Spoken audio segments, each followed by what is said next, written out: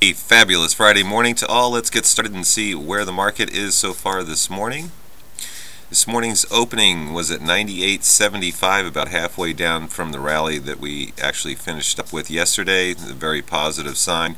This morning we're actually cruising north as long as we can maintain this, trading most likely between 98.90 and then 99. If we can break above 99, that would be fantastic.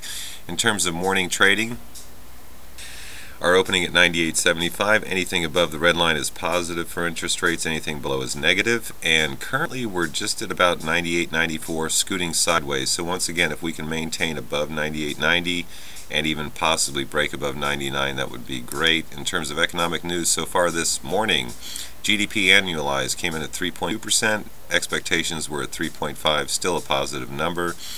Real personal consumption shows that people are actually loosening their wallets a little bit more than expectations were at. So this is a positive read here. We'll have to see how this year actually progresses though.